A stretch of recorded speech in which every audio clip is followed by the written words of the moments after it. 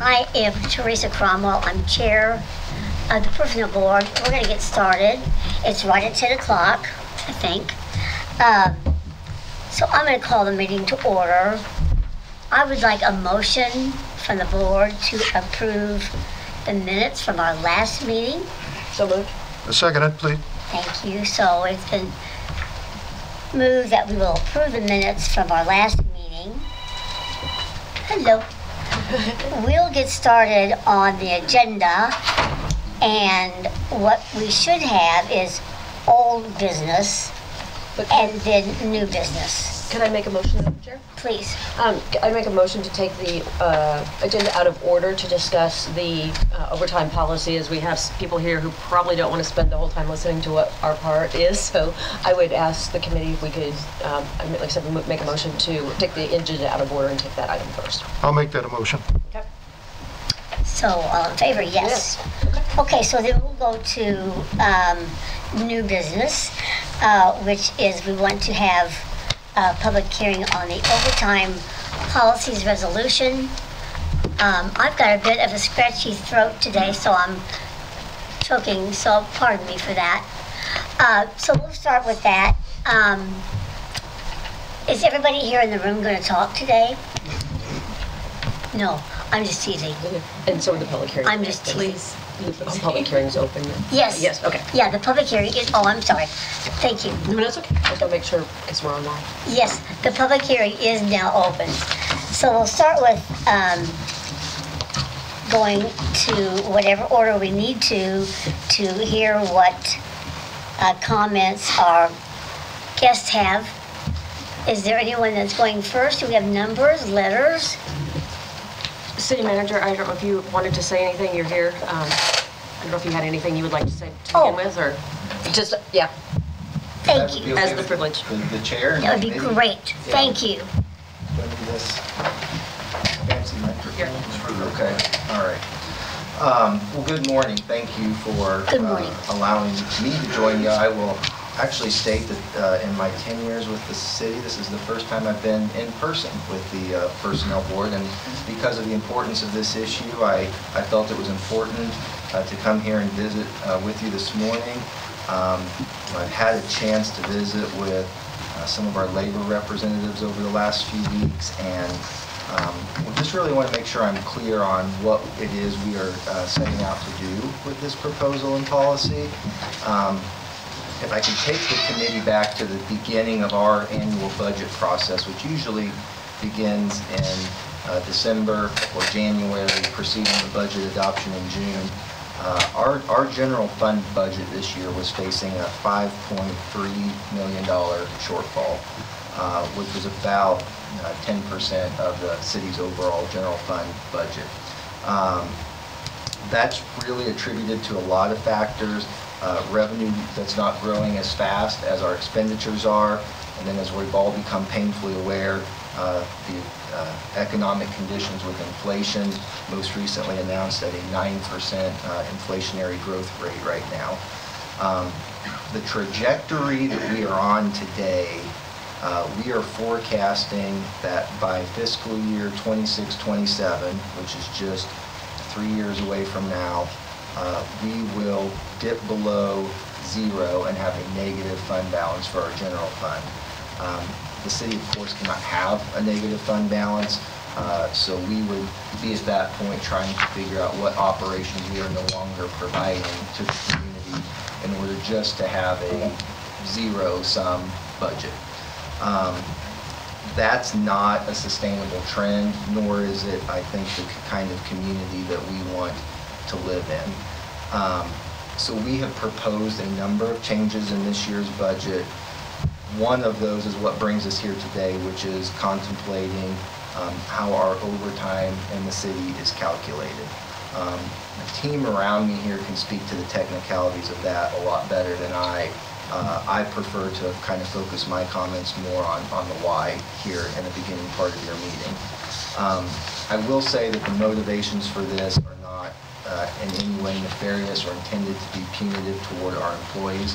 Our overtime is a very necessary and important part of our day-to-day operations.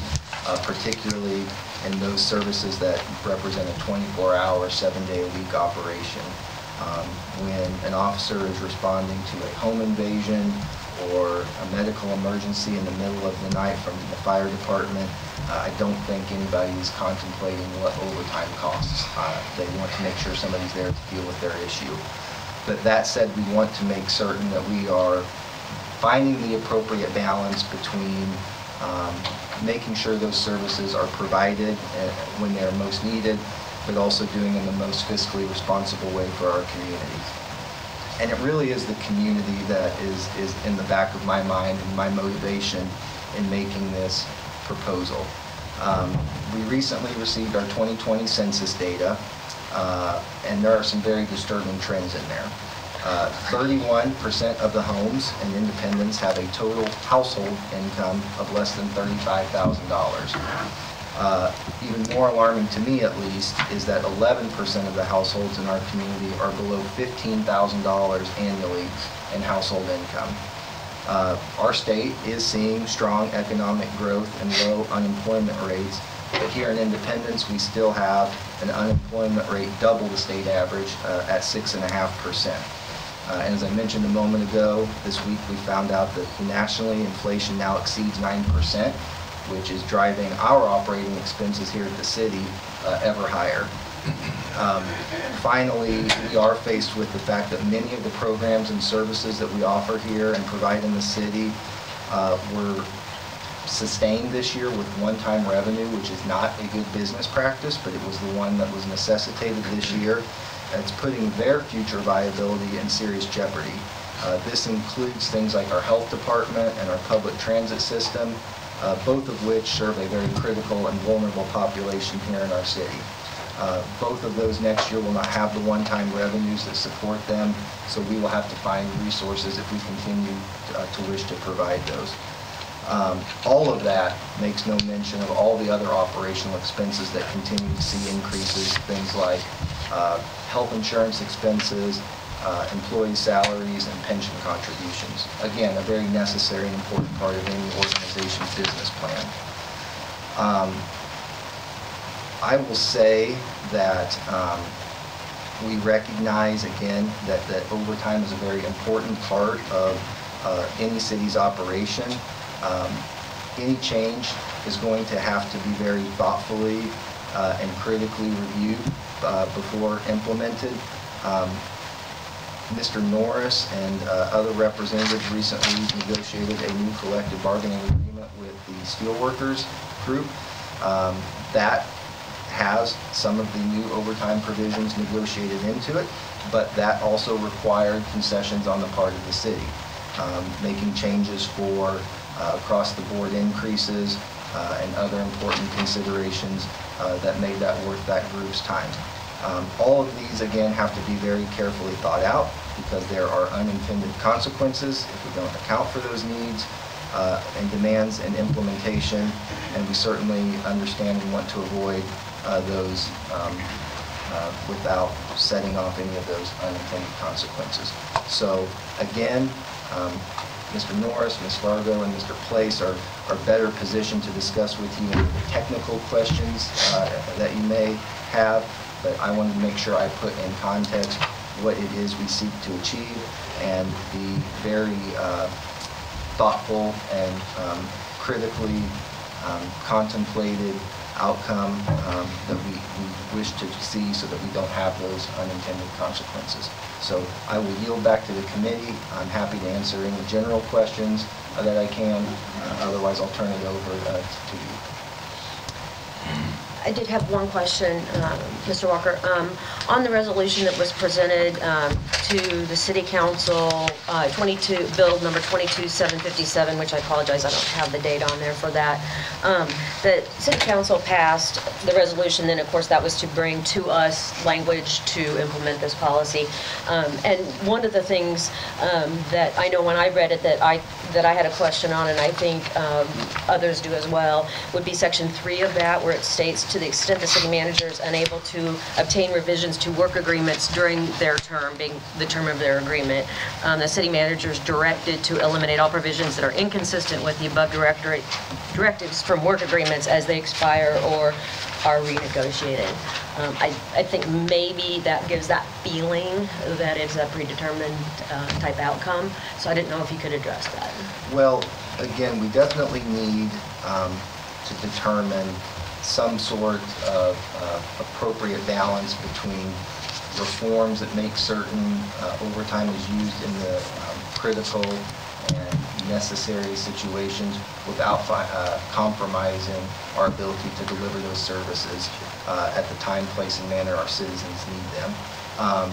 But all of these will require the meet and confer sessions to be collectively bargained, to meet with those representatives and address those. And again, I would hold up that most recently approved agreement with the steelworkers as a prime example of the outcome that we're seeking to drive towards of conferring, meeting, negotiating, and making certain that both interests are accounted for without, again, driving toward any sort of adverse impact in our ability to provide community services. Does that answer the question? Yes, I definitely understand the intent, and I just think, I don't know if it's possible that, of course, this is not our governing body's decision by any means, but that the city council might take up reconsideration of that resolution to eliminate that section 3, basically to say, leaving section 2 where it says, you're going to negotiate these things and that type of thing. I don't know if that's possible. Yeah, I will defer to Mr. Place on this and start weaving that technicality. He's going to be expertise there. So in collective bargaining, each side has to obtain direction from its guiding body before they start. And I actually litigated this exact issue to the Western District Court of Appeals here in Missouri before for the city of Grandview. All I do is help cities deal with unions and then help private sector companies deal with unions. And in that case, the city board of aldermen had directed certain things be included in a labor agreement. The union on in the litigation said, oh no, it's not real bargaining because you've told them where to end. What they don't understand is every single company that's ever gone to bargaining before they go, the CEO tells them where to end. Doesn't always mean they end there. That's the map they got to start, because nobody can start bargaining without a map of where you want to end. And so, as the Court of Appeals said in that case, it's totally fine for the board to pass an ordinance before bargaining starts that says here's where we want to end. Because the board can change their mind if the bargaining gets bogged down and their bargaining reps come back to them and say, hey, we've achieved 80% of what you wanted, the union's really hung up on this thing, we're stuck. Well, at that point, just like in the private sector, they could say, well, we're just not going to reach an agreement, we're at impasse. But they could also say, wow, that's really important, that matters. Maybe there's another way to skin that, I understand. Watch my euphemisms. No, you're fine. I understand. Maybe there's another way to achieve these goals. Let's find something else, and so they can change. And so as the court said, this is not a violation of the constitutional approach to collective bargaining. It's not a problem. And in fact, this is actually how bargaining works everywhere all the time. You always have a directive before you go to the table on the management side from the top that says here's where you end. And the only difference in putting it in an ordinance is everyone can see what the directive was. Now, generally when I bargain, I put the directive out there at the start anyway because I want the other side to see and we like to play with an open hand. So as a matter of law, there's nothing wrong with this ordinance. And as a matter of practicality, this really is how bargaining works all the time. So I don't think there's anything wrong with Section 3. I've got case law to back that up, and it is just the practical reality. You get a directive and then you go bargain. Correct, and I would agree with that. Again, no implication that there's any type of law broken by this at all. That's not my question. I just know I think it's would just give some comfort to employees to say, yes, we are going to do this, because a directive to the city manager from the city council is pretty much. Well, I mean, here's the problem, and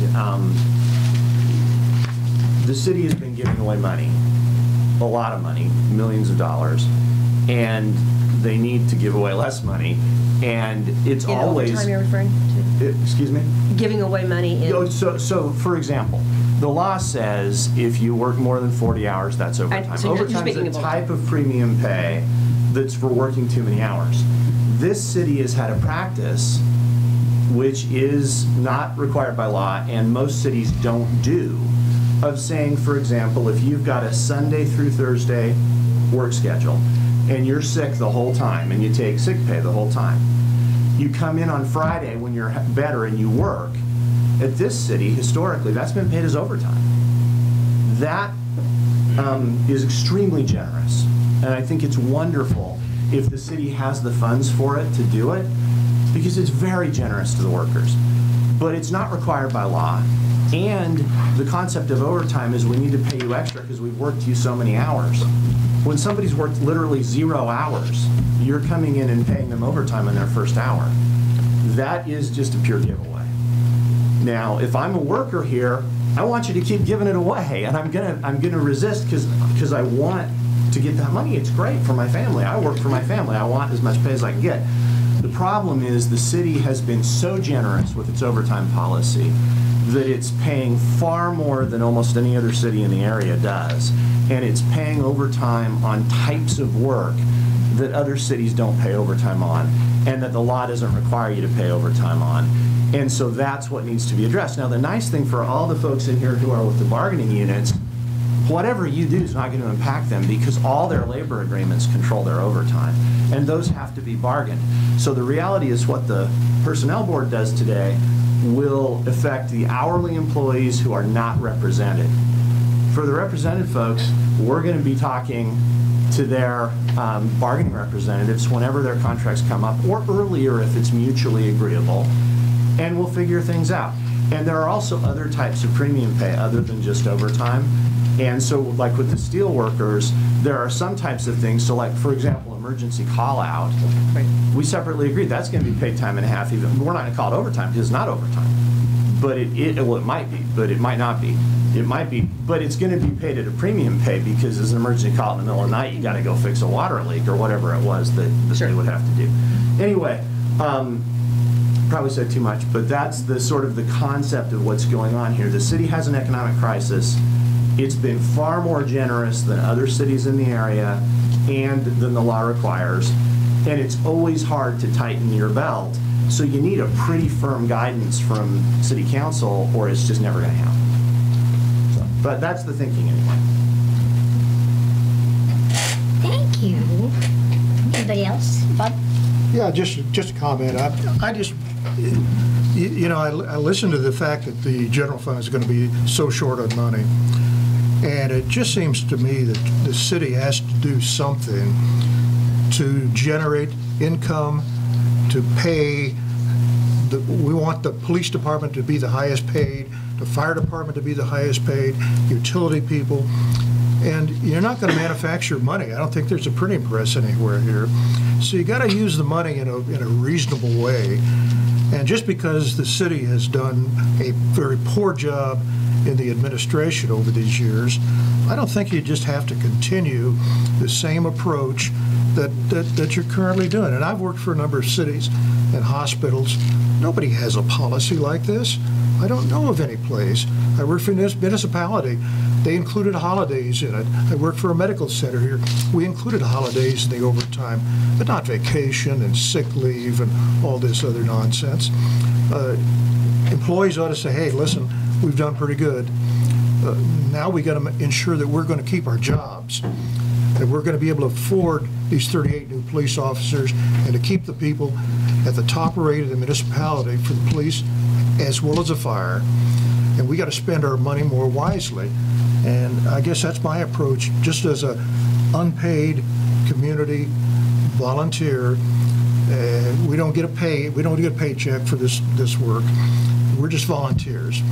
And so that's my approach, or that's my thought on it, based upon a lot of years of experience in municipal government and hospital management. So I appreciate it. Thank you. Can I? Nope, you said it all. Okay. Okay. Thank you very much. Should we ask members? Yes, Do we yeah. have a microphone for anyone who wants to speak? Yeah, we're going into this open session now. We have another speaker.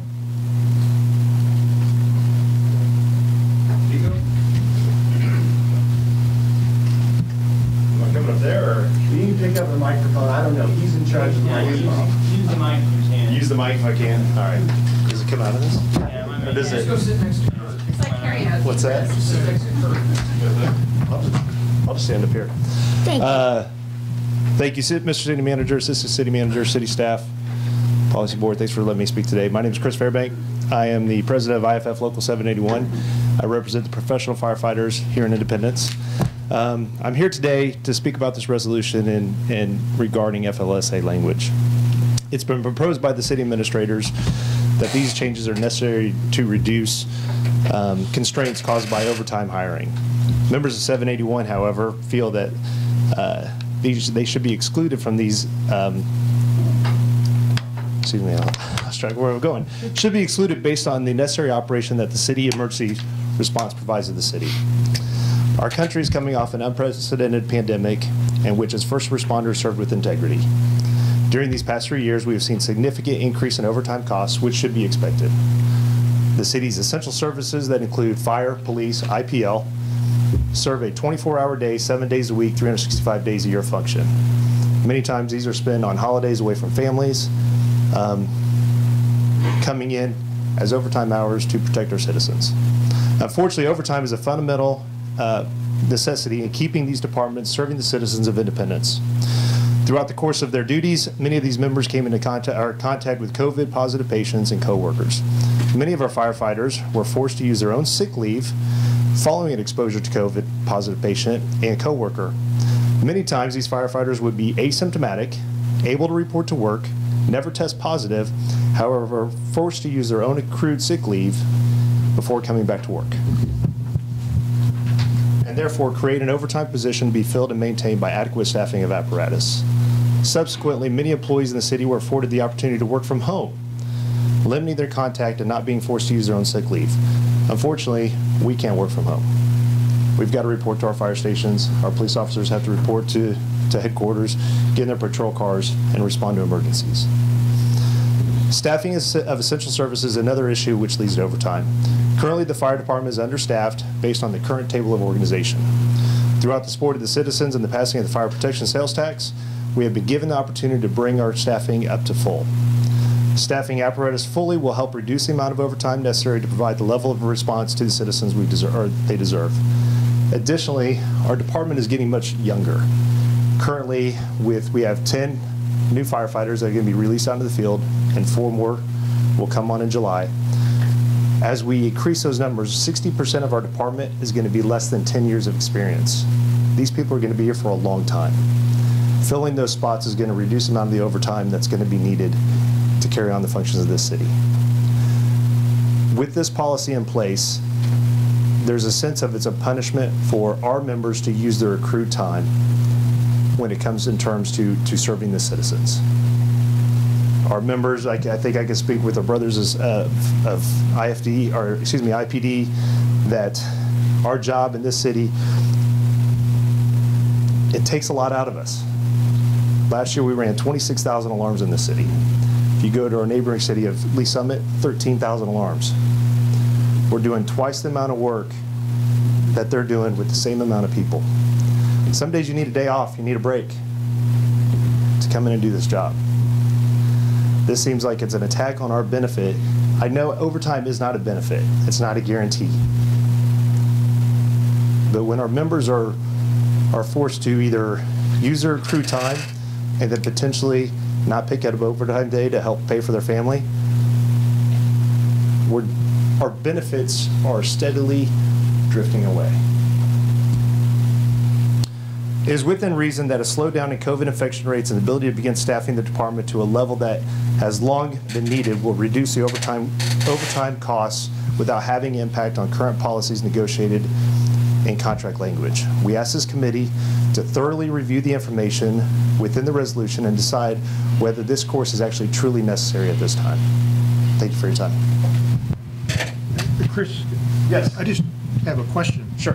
I didn't quite understand, when you talked about if somebody gets COVID and they have to be hospitalized or they have to stay home because of the requirements, whatever it is now, 5 days or 10 days, I don't know. Aren't you able to get sick leave for that? No. So, at the beginning of COVID, there was presumption. So we fell under a state of emergency presumption where if a firefighter, first responder, whether it be police, fire, EMS, if we contracted COVID, we'd be presumed that we got it on the course of duty and that would be covered under work comp. Okay. That was rescinded, I believe it was July 29th of 21. I might be wrong. At that point, if a member became sick and was asymptomatic, able to report to work, tested negative, until they could get a negative test, they would be forced to use their own sick leave before returning to work. Unfortunately, when we come to do our job, we respond to patients that are COVID positive. And unfortunately, we live in a station with other individuals for 24 hours a day. We're going to come in contact with people. That's the nature of doing our job. When a member is forced to use their own sick leave when they're asymptomatic, when they are negative, or until they're test negative, they're forcing me to use my accrued leave. And doing that creates an overtime opportunity that doesn't need to be there. Now, the fire department, reaching out to other entities, talking with Lee Summit and CJC, we concluded that they had their own COVID testing machine. They had this from the start of the pandemic. It's something that their employees were allowed to use, so to prevent them from having to use sick leave, getting the negative test so they can report back to work. We asked the city to look into that. They purchased that back in March. So we're a little bit behind the 8 ball with that one. But now that's an opportunity so we can get that test done and get back to work. But during that course of time, there was a lot of overtime when guys could have been working, but they were sent home to use their own sick leave. But if they've been proven to be Once they were proven to COVID, be will they negative, be we could come back to reimbursed work. Once they were negative, they could report back to work. and not charged to their sick leave? And will No, that be backed We have out? guys that, no, we have sick leave that was not reimbursed. That doesn't seem And that's a right. documented It expense. doesn't seem right to me, but is the same thing applicable? I think that we had a case having to do with an HIV exposure up on 39th Street. I believe that was the case presented. Is that? I don't know about that case, so I can't speak. Yeah, I never did hear how that came out. But what if you had an HIV exposure? I would be on a- covered under work comp. It would be covered. Would it smoke inhalation, would that be covered under work comp? I would hope so. Yeah, if I was on a structure fire and I had smoking inhalation, I would be treated, you know. Would that be covered under your retirement system? I mean, if you had long-term If I had emphysema? cancer, let's get to the point. Let's talk about, I don't want to get off subject here. Well, no, I mean, Cancer, but- that's a completely different deal. There's a higher rate of cancer in firefighters. It's a nationwide statistic. That's getting off track of where this conversation goes. But that's an uphill battle. If I contract cancer, it's up to me to prove that I got another job doing what I do before I'm going to Okay, receive any benefit. But that, again, that's a different topic for a different okay. day. Gotcha, that's all. And if, Chris, if someone, again, had an exposure, asymptomatic, test positive, that time frame, and they're having to use that, We're using our own sick leave, using your own sick leave, even if it's What- a documented exposure. and so once that runs out for someone who probably would be a newer person, usually you've accrued more, time as you've been through the service. So then once that runs out, then from the city's perspective, nothing is paid to them. Is that correct? You're out of sick leave, so you don't get paid, and then I know that you Well, have. there was a policy in place that if you went negative on sick leave, you would not be penalized. Okay, But there was also a policy within the city, if I reported to work and I was symptomatic, I could be disciplined. disciplined for that.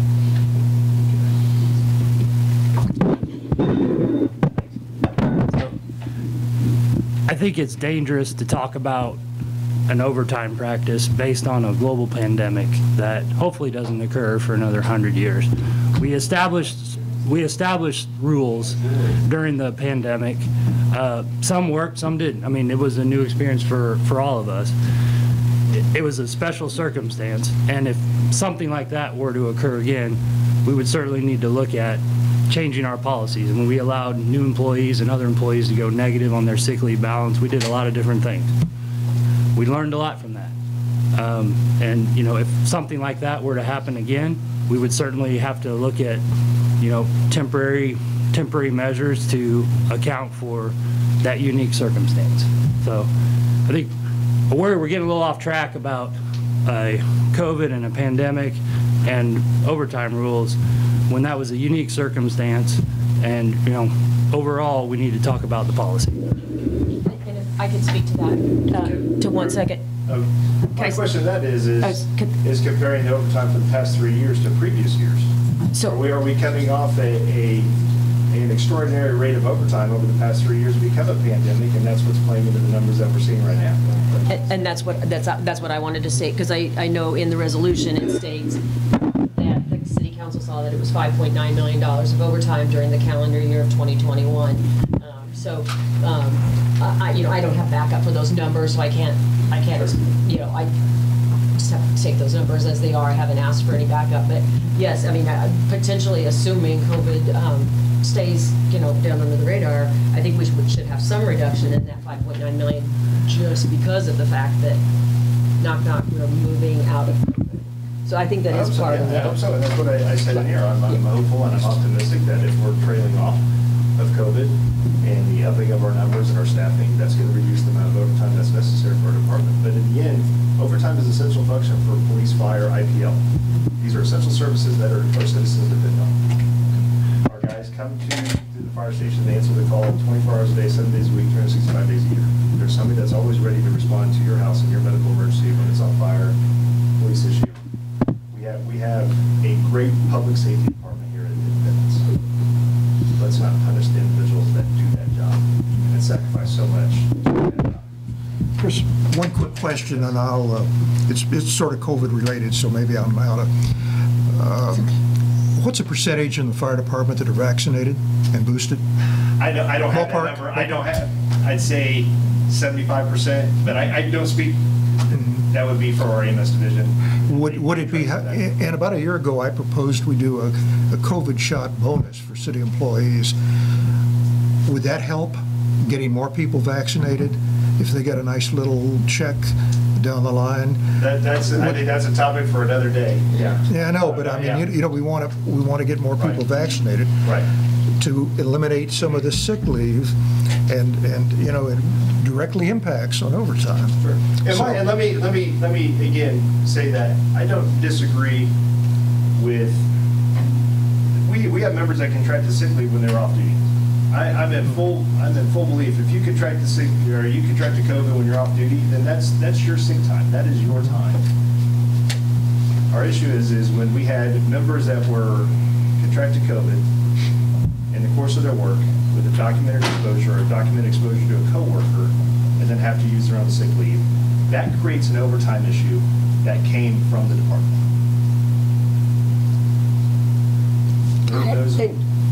And Chris, just back to some numbers that you'd put out, that you guys had 26,000 alarms. Quote me, you know, if I'm about right. Hopefully. Last year, yeah, approximately. Yeah, 26,000 for Independence and 13,000 for Lee Summit. And I believe Lee Summit, correct me if I'm wrong, is Lee Summit the one municipality that is doing what we are currently doing? That's correct. Okay. So does that create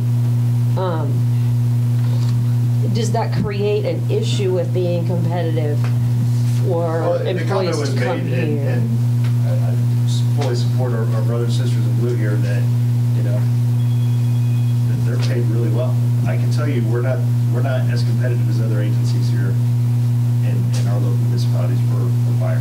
You know, that changes on a year-to-year basis, and there's been some big increases in contracts over the past couple of years in trying to get good qualified people to come in. This department, I'm proud of our department, and we have a lot of people that come in from outside that come into our department to work. They use other departments as a stepping stone to come to us. I'm afraid that we're going to get to a point where they're using Independence as a stepping stone to go somewhere else. I mean, I can go to, I'm speaking to our brothers and sisters here in IPD, you know, you can go over across the pond to Lee Summit. You got Healthcare for Life. They got L6. and they run a third of the calls that these guys do on a daily basis. These guys come to work and do in a patrol car, they don't get out of it for 8, 10, 12 hours. Thank you. Thank you. Goodness.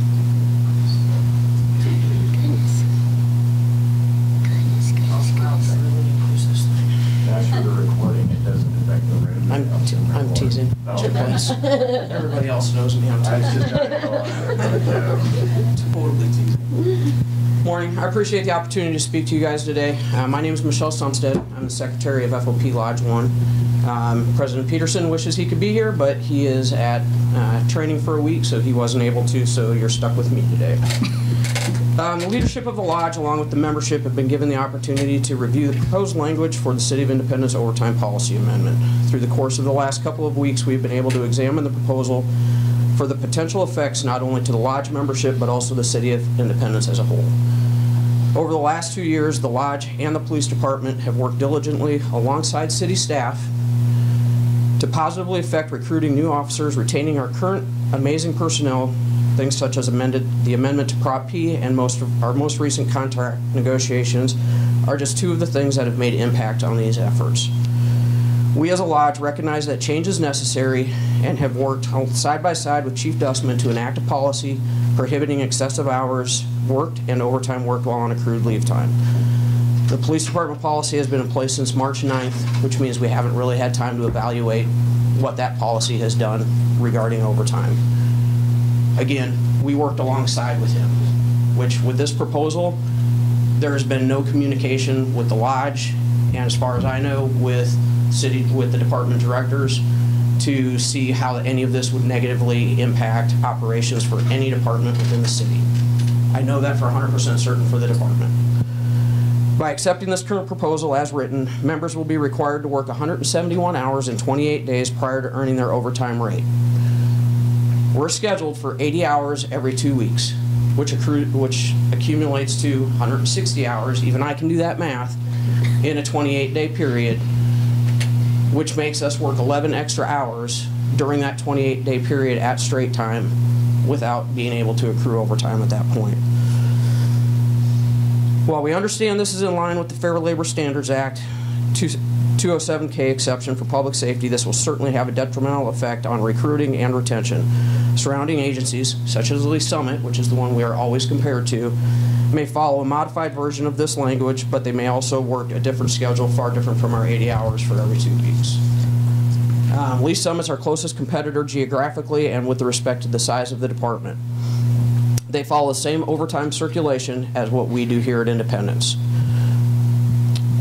So, just as Chris Fairbank just said, if you had the opportunity to go over to Lee Summit, accrue overtime, work a third of the amount of calls, and make pretty close to the same pay, it's kind of a no-brainer as to where you would go. The proposal set forth for this committee's review states that the City of Independence paid $5,917,806 in overtime funding during the 2021 calendar year, not fiscal year, calendar year. It also states that these changes will reduce current and future costs along with increased efficiency. The Police Department's overtime expenditure during the time frame was $2,885,642, according to their stats. Of that amount, at least $850,000 of that, and that's just a very, very, very conservative number, was reimbursed funding. And when I say reimbursed funding is reimbursed by whether it's federal grants. My unit, for example, all of our overtime, for the most part, is funded by the U.S. Marshal's Office. ATF, we have grants with them. We have grants with the state for traffic grants. None of these funds came out of the city's general fund. They are all 100% reimbursed. Hope House, and there's a lot of different ones that aren't taken into consideration in that $850,000. 2021 was an extraordinary year in that not only was the police department facing an all-time low in staffing, but we also fought through an epidemic causing further shortages which forced members to work a substantial amount of overtime. We also recognize that corrective measures need to be taken to strengthen oversight of the usage of our specific overtime hours. This was accomplished by the earlier mentioned collaboration between the FOP and Chief Dustman. According to Bill or Resolution number 22757, estimated savings to the city that would be realized, this proposal would save $153,992.42. As the overtime examples given do not differentiate between general fund and reimbursable funding, it is difficult to establish actual savings to the general fund based upon the proposed changes. According to the current FOP work agreement, which was ratified with the City Council and took effect July 1st, 2021, Article 20, Section 1, and this is a quote, bargaining unit members who are placed on standby by the department will receive 2 hours pay per day at the rate of 1.5 times their hourly rate of pay. Through the mutual agreement between the FOP and the department for the last probably 15 to 20 years, okay, I'm not saying the last year or 2 years, nobody has claimed that standby time, which is basically call-out time. This has been a large cost saving for the department and the city for the last close to 2 decades. Implementation of this proposal would require, at the time of the implementation, at least, okay, these are very, very, very conservative numbers, 15 employees on standby every day of the year, 365 days, to sit at home and wait for that call out. This would be an annual accrual to the general fund of a very minimum, $555,274.50. This is very conservative, as when I figured the numbers, I did them myself. That is based on a 12-year officer's pay. There's probably very few people in this room that are 12-year officers from the PD, which means that number is very, very low from what it could be.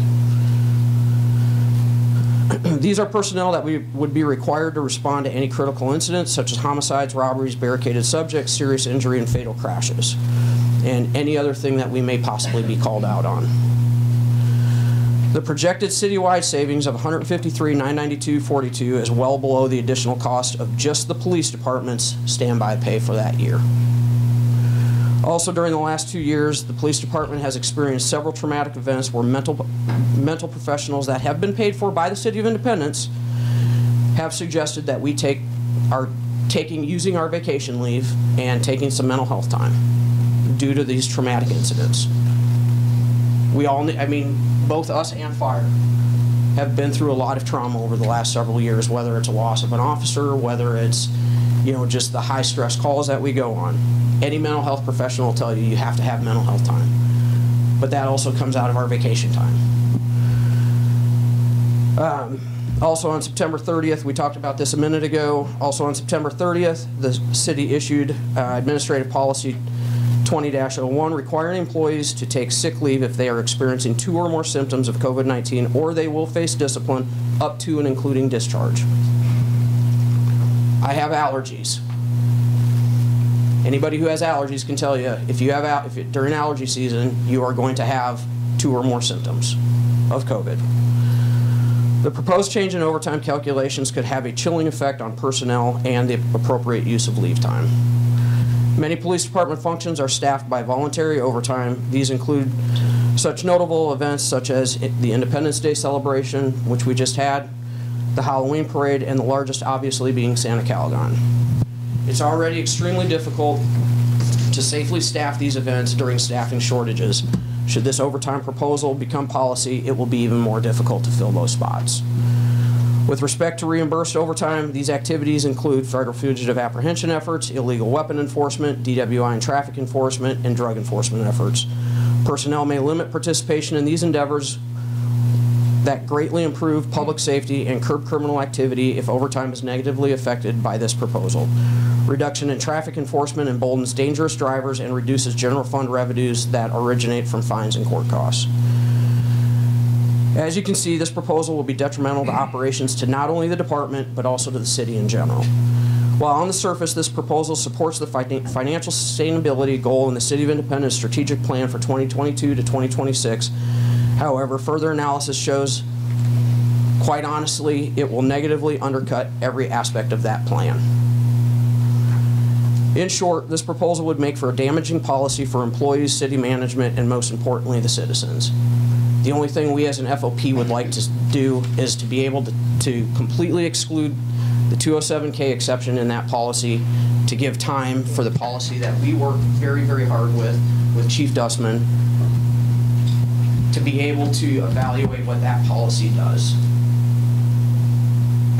And I know Chris brought it home pretty hard, but yes, and I know this is going to make you upset, Adam, but yes, COVID was huge in the last 2 years. And that was a very large portion of our overtime funding, as we were hiring overtime almost every single shift in patrol. We have to fill those patrol shifts. We have to. Those are the people that are out there every single solitary day handling calls for service. We have to staff our dispatch center. And they're working next to each other every single solitary day in that room answering your 911 calls. Laura, you were at a meeting where somebody specifically brought up our dispatch and that their phone didn't get answered in 13 rings. And they're at minimum staffing almost every single day in there. This is going to affect recruiting and retention. This is going to affect everything, because of the fact that, according to this proposal, they are requiring us to work extra hours than what we are scheduled to work at base pay before we can even remotely look at working any overtime hours. You are not going to get nobody is going to want to work voluntary overtime at that point. So that's all I've got. Michelle, can I ask you one more time? I'm sorry, I couldn't write as fast as listen and write and process at the same time.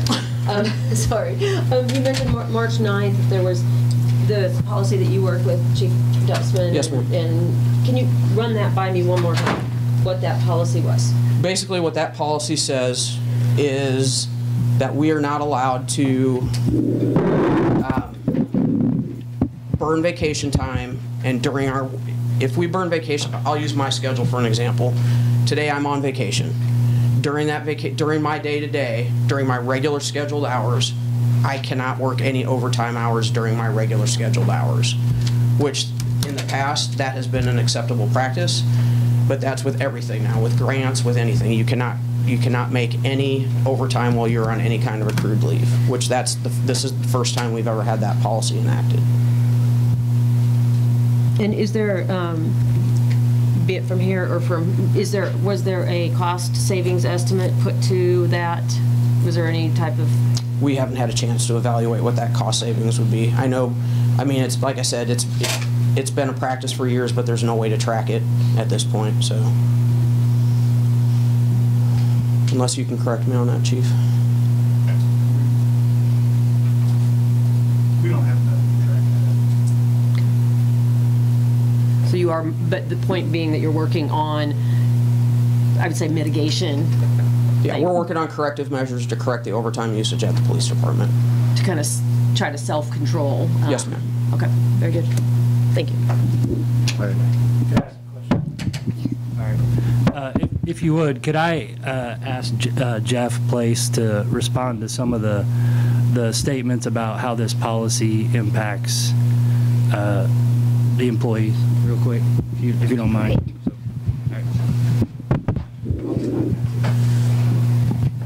Yeah, I just want to assure the officers in the room and the firefighters in the room, whatever the personnel board does, it does not affect your overtime. Your overtime is controlled by your labor agreements. And so nothing changes until we sit down with you and we bargain over this. And just for USW, when we just did theirs, there are different types of premium pay, right? And so in negotiations, we can sit down and say, okay, here's an example. Should this be a premium or a straight time? And is it overtime or is it some other kind of premium? We got a bargain. And I don't remember when I don't mean to point, that's rude. I don't remember when the fire contract is up. The police contract's not up until like 2025. So anything that happens with police overtime would have to be voluntary between the FOP and the chief and city. And you guys have made a good first step. I think there are probably some other things that we can talk about. And I suspect that you guys will be on board. Yeah. Or asking for communication. So we're not nothing's going to getting it. happen. No, well, the from the city's perspective, and this is probably my fault. I mean, if we want to talk about whose fault it is, this is probably my fault. From the legal side, we looked at this and said, we got a problem with how the city's doing overtime. What do we need to do? Well, first, we need to get the personnel policies cleaned up. We need to let the city council tell us what overall they want to do. Get the policies cleaned up.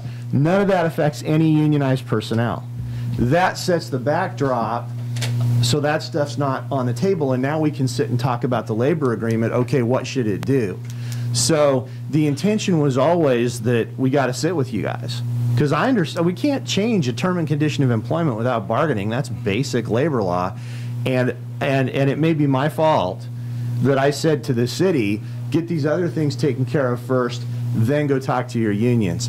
If that was wrong, that's 100% me. That's not on Adam, that's not on Zach, that's on me. So if I've stirred everybody up, definitely this is where the blame goes. Well, and I would just want to respond, we're not looking for fault or anything like that, or blame or anything that does nobody any good.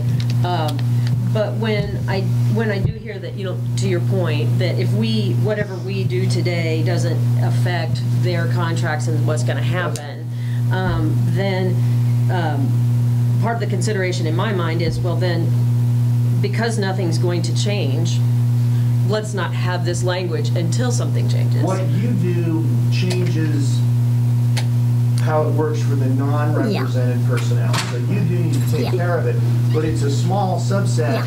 But when you're going to do stuff in bargaining, you want to get your own side in order first before you go try to talk to the other side. So what you're doing is really important, and you need to do what's right, whatever that is, and it's not for me to say, for the non-represented hourly employees of the city.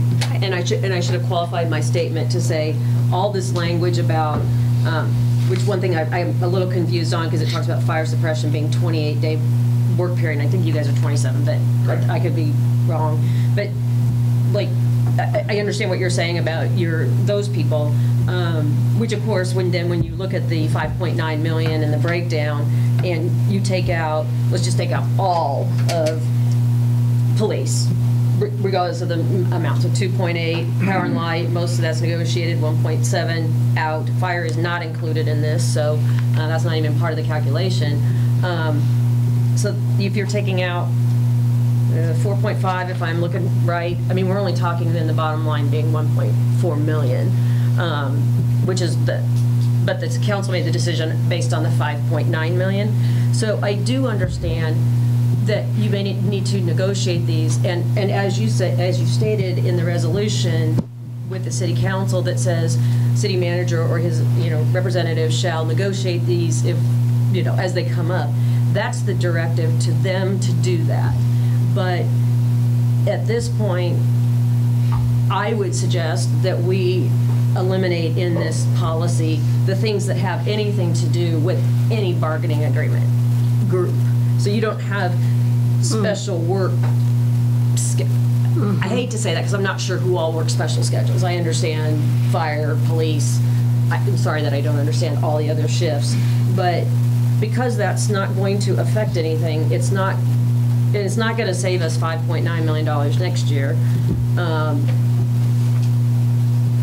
Because the union negotiations won't have started until 5 years from now or 3 years from now or whatever, is if the language is not what we think is going to, if it's not important now to do it for the special work groups, I understand your 40, your Monday through Friday, 8 to 5 type thing. I think that the precedent is that the baseline, I guess I'm wanting to say, is in the resolution that City Council said that they want to direct the city manager to do it. But, so I'm not sure why we need to do this language now. You could do the city policy, and this is provided it's okay with HR and everybody else, but the city policy could say, this policy does not apply to any represented personnel. For those people, see their labor agreements. And then you could say whatever you want to say. That's totally so we fair. could potentially change that language. And then everybody in here who's represented doesn't have to worry about what happens because it's in their labor agreement. Yeah. Okay.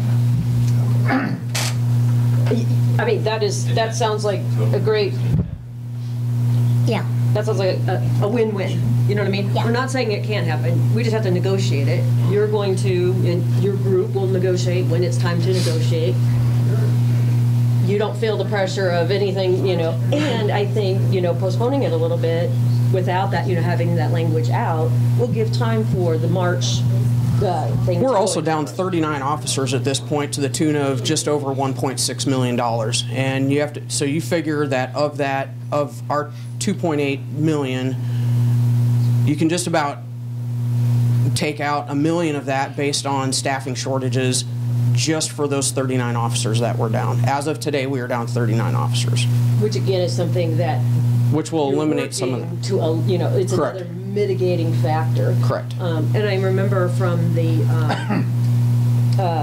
budget presentation from city manager, first part of, thank you, May. I was thinking April. That there was also a section in there about the firefighters, about how they're going to try to mitigate their overtime by, and I'm not going to be able to name off all the points, but there were points in there, you know, you're going to hire some new people and do some different things to help eliminate overtime.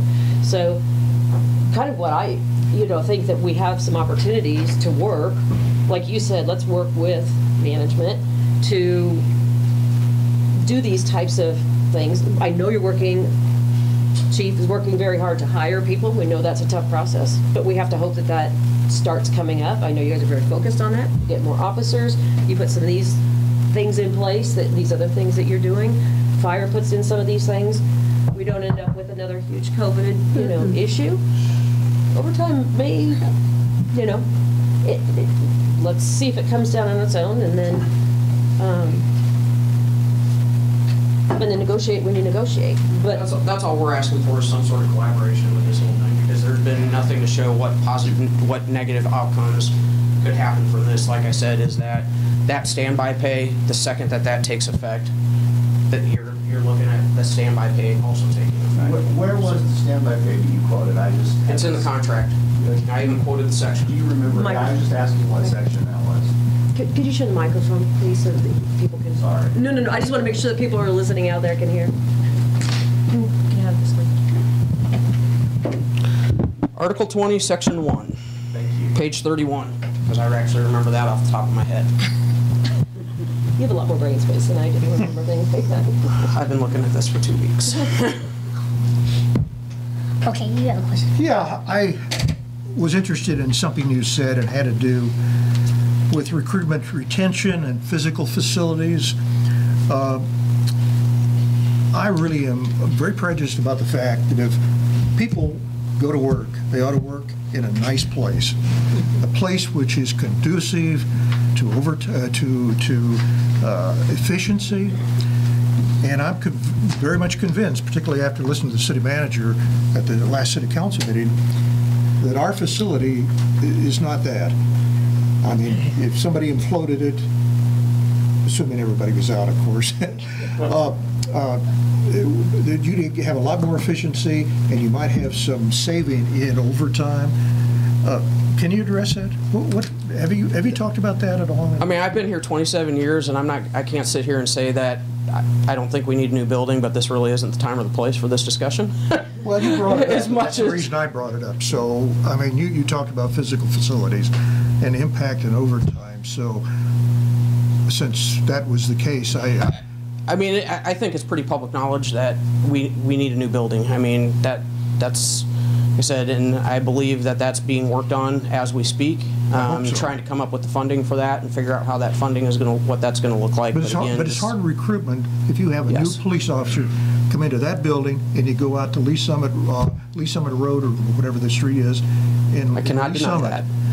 and you look at their facilities and I guess something in Blue Springs, you're at a competitive disadvantage right there in Yes, sir. recruitment. Yes, sir. So the city ought to get on their horse and do something with that building. So that's all. Thank you. Teresa, you got anything? Nothing? Thank you. You're welcome.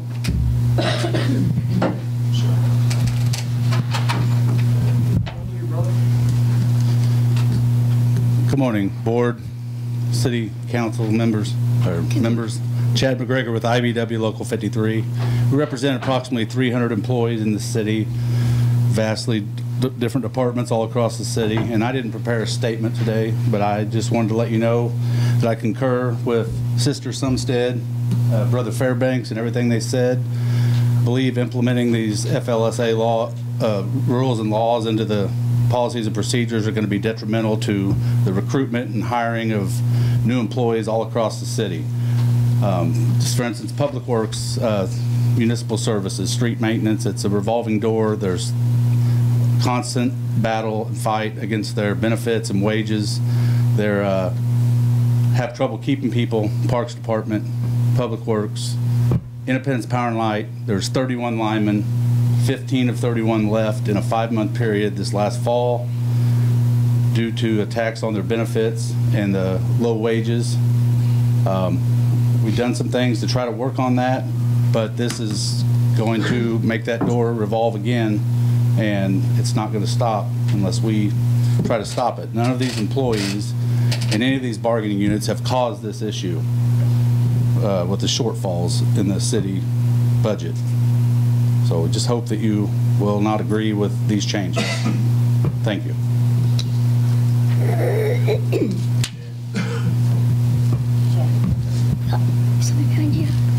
I guess all the union leadership is talking. So I'm Tom Gefkin. I'm president of CWA Local 6360, and I don't have a prepared statement either.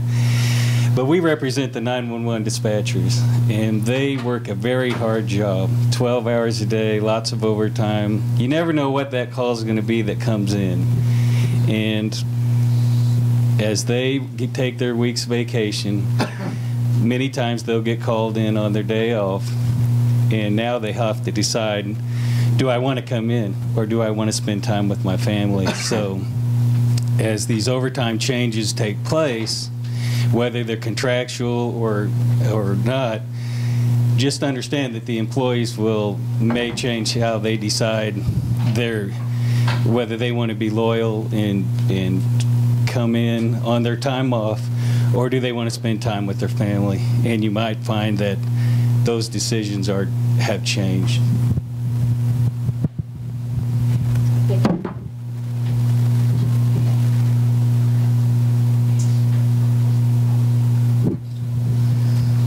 I'm Seth Robertson. I'm the president of USW. I wasn't prepared to talk, nor was I going to till my name was kind of muddy just a little bit. So I wanted to let you guys know. They said that we did make an agreement collectively bargaining. We do not do overtime in the water department. So this does not really affect us. The way that we came to our agreement is all of our work is emergency. We work main breaks. We don't know when that's going to happen. So it is emergency work. I just want to let the board know that with you guys making a decision that some of these other people, we don't do minimum staffing. So if you're on vacation, we don't backfill positions. We only work on a strictly call-out basis. So I just wanted to let everybody know that. Thank you very much. I appreciate that.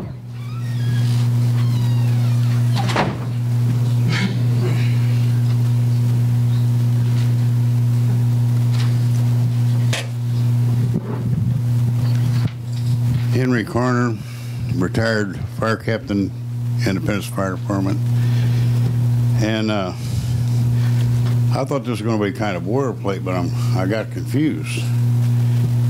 And I'm not a lawyer, and I surely don't want to insult the esteemed council over here. And Section 3 does not pertain to the vote. However, Section 3, which Commissioner Dominic brought up, is pretty important because it's not like a board, a private sector corporate board given direction that they could vote later near the termination of agreement that they want to change. Section 3, and I could be corrected, codifies a legal mandate that the city is directed to eliminate all provisions contrary to what's here. And now it seems to me this becomes a predetermined, inflexible position before you get to bargaining.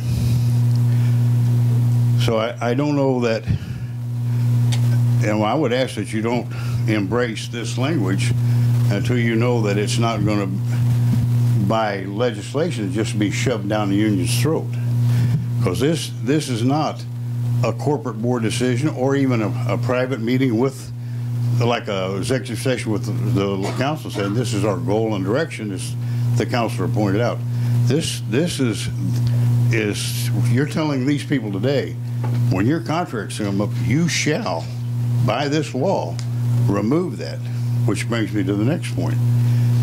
If I'm on vacation all week and there's a major catastrophe in this town, they're going to call me at home.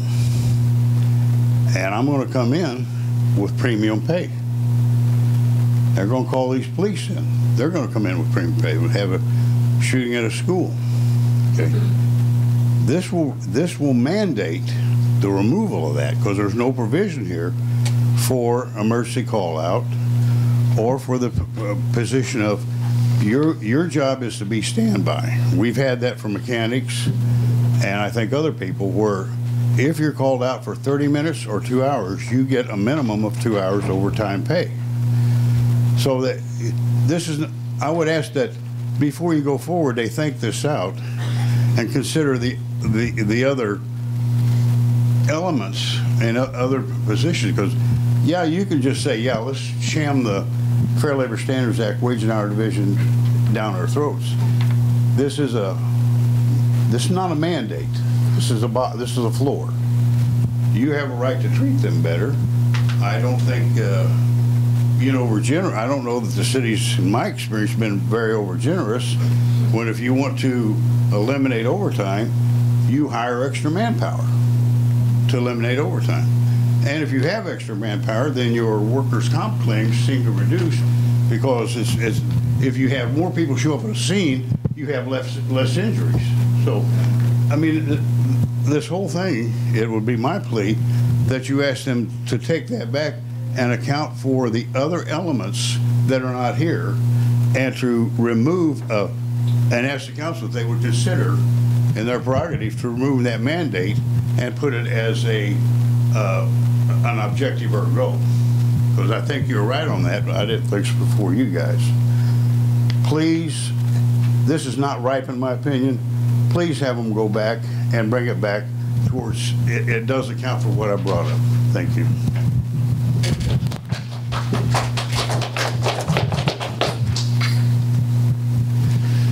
So just to clarify on two issues. Number one, the Court of Appeals has explained, and I thought I did it all right, but I guess it wasn't clear enough. When you adopt a labor agreement, it's a new ordinance. And so if the labor agreement bargaining led to something that's different from what was in the original directive, it amends. By adopting the labor agreement, you amend the prior ordinance automatically. So the council can always change its mind. And I mean, you can go look at the case. It's City of Grandview versus the Fraternal Order of Police. It's from 2010, Western District Court of Appeals for the state of Missouri. So that's not a problem, number one. Number two, that doesn't address all those other premiums, because it's a resolution about overtime. Emergency call-out is not overtime. It's something else. It's a different kind of premium pay. There's no reason to address emergency call-out in an overtime provision, because emergency call-out is something else. Similarly, working on a holiday is something else. It's not overtime, but it may be double time or something else. It's a different premium pay. So the point is, your example, somebody's on vacation, they come in because there's an emergency at the city, they should get a premium.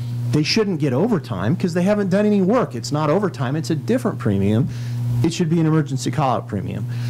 But if that person's on vacation for the whole week and somebody else is unable to come to work and they decide on a voluntary basis to just fill a regular shift, I would posit it's crazy to call that overtime. They haven't done any work. It can't possibly be overtime. And that's fine. They don't have to. If they want to pick up straight time pay, they come in. If they don't want to, they don't. But the point is, All the other cities in the metro, except maybe one, all of them managed to get people to come in without having to pay that premium. Nobody else does this. And so when people say, oh my gosh, nobody will do it without this, well, like 50,000 other city employees in this metro area managed to work. So the city looked at this and said, we've got an excessive overtime payment, and they're trying to get their hands around it. The police have already started trying to find some ways to cut down on some things. And no matter what this board does today, it doesn't impact any union because you're under your labor agreements. Yeah, and we're going to do that no matter what the board does, and we're going to discuss it, and we're going to bargain over it. But that is going to happen no matter what. But it's a negotiation. It's not a conclusion. It's a negotiation.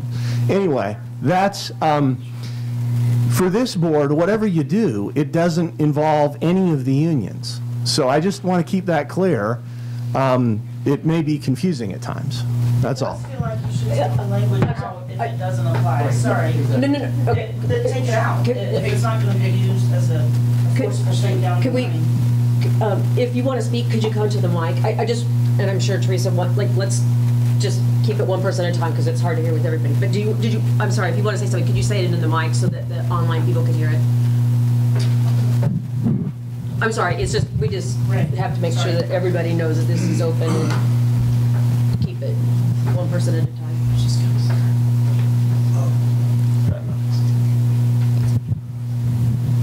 So, I wasn't prepared for a speech either, but I'm just going to respond to some of the things that have been said. My name is Christina Hayes, and I'm a dispatch supervisor over 911. I am not represented, so this is in effect for me today. I work on the floor with all of the dispatchers. I have the same schedule. I do pretty close to the same schedule. I do the overtime. So you're telling me that I have to mandate these people and tell them they have to come in to get us to minimum staffing. But if they have vacation on Saturday when they're supposed to be off, that's going to be regular pay after I've forced them into 2 12s and 2 16s. So, yeah, well, if they volunteer for 2 12-hour shifts on their 8-hour days, I can force them into 4 16-hour shifts. You're also telling me that I have to mandate these people if on their Friday, so let's say that their Friday is on a Thursday for our rotating schedule, so they get forced over on their Friday. Now that is cutting into their vacation time. They have a plane scheduled to leave as soon as their shift is over. I have now forced them over 4 hours. They have vacation time on Friday and Saturday that they're off, that they used their leave time, and those 16-hour shifts that I forced, that's now going to be regular pay, and I've now cut into their vacation time. Say they were going to have a 7-day vacation, now it's a 6.5-day vacation. And you're telling me that I have to force them and then tell them, hey, you're going to get paid straight pay on top of that. Also, I'm non-represented, so that means that if we have some kind of a major incident and you want me to come in for straight pay, I have to decide, is it more important to lead these people and tell them, hey, this is the direction we want to go with this major incident, or is it more important for me to stay home because it's going to be straight pay? I've already done my 40 hours. So a lot of the supervisors are not represented. So if you want no supervision to come in after we've already worked our 40 hours for the week, and you have a critical incident and you want no supervision for that critical incident. Wouldn't it be emergency call out if it was a critical incident? No, I'm not represented. Okay, hold on. If you're not talking to a mic, they can't hear you online. So let's give you this. Or, thank you, Chief.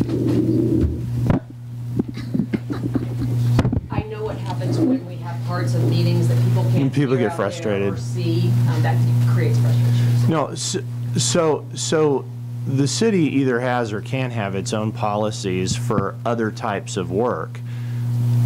Overtime is only one thing, and people keep seeming to conflate that, or think that if you're not getting overtime, there are no other premium that could apply. All I'm saying is it makes all kinds of sense to have a policy that says if we have an emergency, we'll do emergency call out at a premium rate of pay. And if that doesn't exist, it can exist. It just would have to be adopted.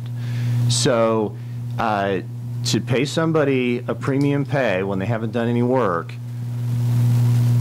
doesn't make sense to me, but I'm not the policymaker.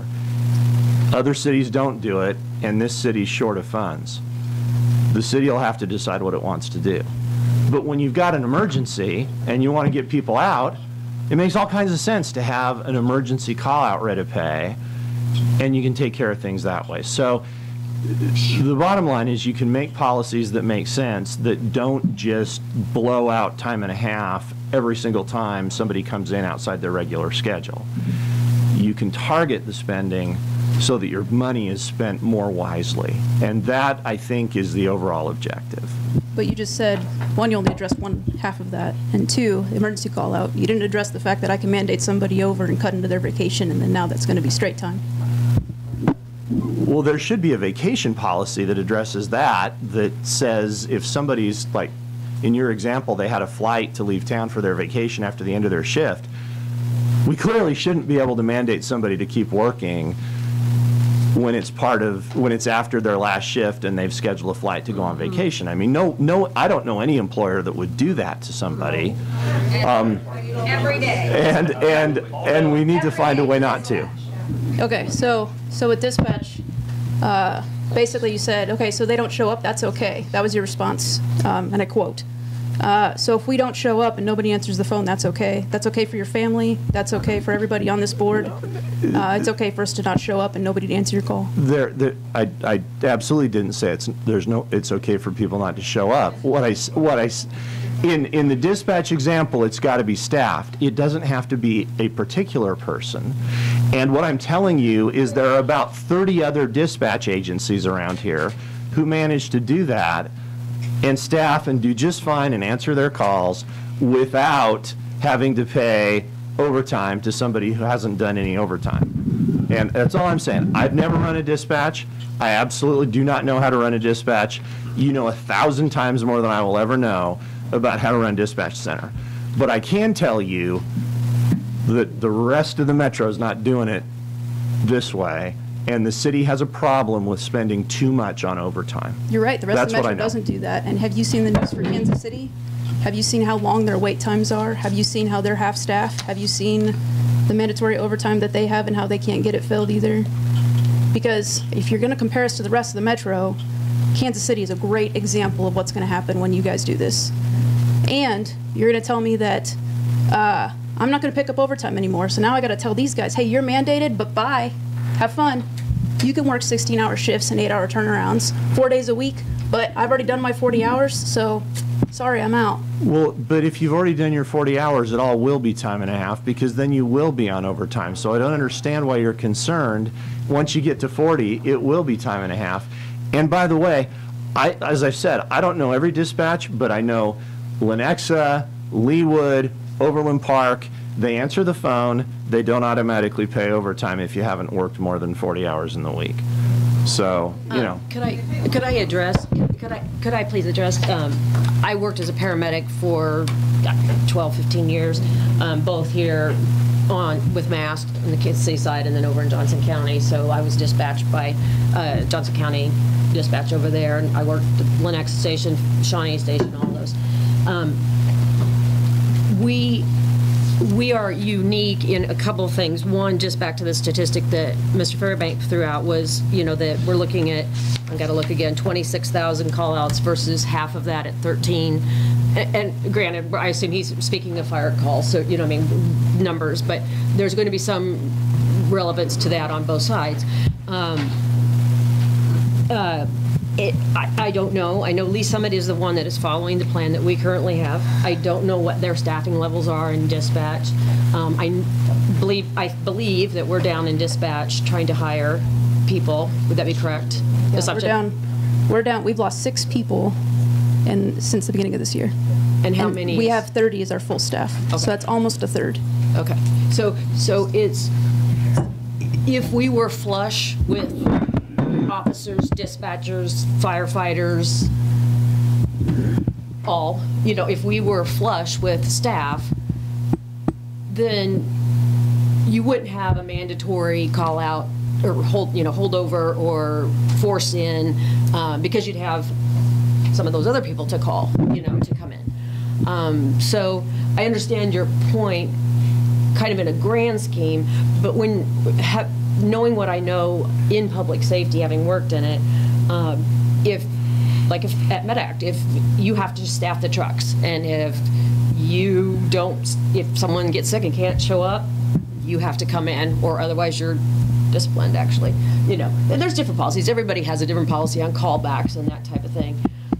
And I think, just to clarify too, you're mentioning once you work 40 hours, then it is time and a half. I believe that, Christina, you were referring to, I've been on vacation, or I'm going to be on vacation during my work period, and you're holding me over for 8 hours on that first day of my pay period. So no, she wouldn't have worked that as overtime, but it will not give the incentive to do that. Now, there's other ways to handle that, I mean, of course, but I think that we are a city that is understaffed, and I think lots of cities are. Lots of cities are. We know all this nationally even. So I think that part of what, when I come, you know, we come down to kind of conclusion discussions and things like that, is I'm hearing mitigation efforts from Michelle, from Chief Dustman, you know, from fire that was presented and thing, you know, and other ways. And I know you guys have worked, because I know the directive was to work very hard to keep your overtime under control, which you want to because you have a budget and you don't want to blow your budget. I mean, that doesn't help your department. But I think at a time when we are facing issues of recruitment and retention, when we are bound on the south side by Lee Summit, no offense to Bay lives in Lee Summit, I love it too, but you know, they have a very different situation that can be very positive for somebody who's tried to determine whether they're going to come to work for IFD or, you know, LSFD or CJC. So I think it's important for us to stay competitive, because for one thing, we need to have staffing. And if we don't have staffing, this will only get worse. We have to hire more people. And then we have to retain the people that we have. Because you're gonna have the people in the middle, you're gonna have the people at the top who are like, I'm here until retirement. You're gonna have those people in the middle who could see an incentive to go somewhere else. If they're like, well, I don't wanna work for, you know, Independence Dispatch because I could get held over and that's not time and a half, or, you know, that type of thing. I would just like to see that we give an opportunity, one, for some of those mitigating efforts to work, and so we can have some kind of measure of that. See how we're doing with recruitment. I know we're down 39 officers. You know, I know you guys are working hard on that. I also think that to the point that I believe it was Michelle made, these numbers, the 5.9, I'm just looking at the top line number, were drawn from, I presume, W-2s is on a calendar year for 2021. And we know during most of that time, it was a little up and down, but most of that time we were, you know, staffing up for COVID. You just got to have people come in when somebody's out with COVID. So I would like to see, first of all, is to look back at the overtime, like what we've got going on now in 22, because on a calendar year basis, we have half of our year plus, you know, and then going back to 19 and 18.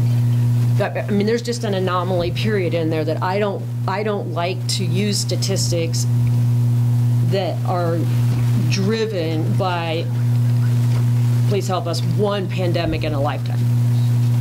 You know, that it literally affected everybody.